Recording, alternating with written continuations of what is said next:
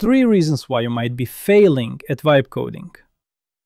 1. You use the wrong model. Use Claude Sonnet. When another model becomes better, switch to it, but for now, stick with the safe choice. 2. You have a huge context. No, that's not a good thing. You vibe code yourself straight into the valley of death, or the black hole of death. It's still being decided. Keep your context small. When the context grows too big, that's when the AI starts going insane. Stay below 40%. When it gets above 40%, consider using summarization, either with the / and choosing summarizing cursor, or ask it to make a summary by hand, or save it to a summary.md file and copy or load it in a fresh chat. 3. You don't use a plan.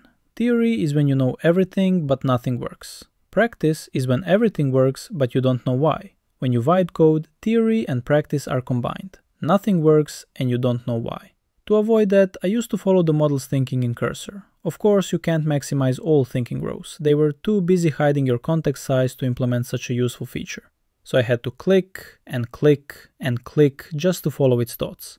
I did this so I could stop it before it went way off track and bring it back to reason. But there's a better way. Use a plan. Make the architectural decisions beforehand. Then the AI handles the lower level work and follows your direction instead of you chasing its train of thought and correcting it every 2 minutes. Closer to the Ralph Wiggum method. There used to be companies like this in the past, where architects would give programmers plans and even method and class names, and programmers would just implement the remaining code. Congratulations, you're now an architect.